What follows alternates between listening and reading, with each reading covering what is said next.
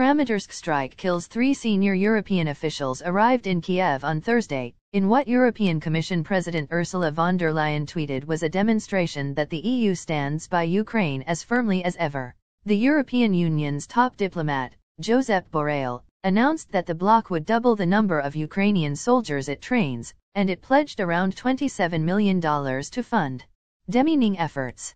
EU leaders will take part in a wartime summit with Ukraine on Friday, which Kyiv hopes will help its bid to become a member of the bloc. However, EU officials are unlikely to offer Ukraine any concrete promises during the meeting, and full membership is likely to be years, if not decades, away. 2 more Russian missiles hit a residential area of Kramatorsk in eastern Ukraine. On Thursday, according to a local official, at least 3 people were killed Wednesday night in a missile strike that destroyed a residential building, the governor of the Donetsk region said. Thank you for watching my video. For more videos, stay connected and must subscribe my channel. Thank you.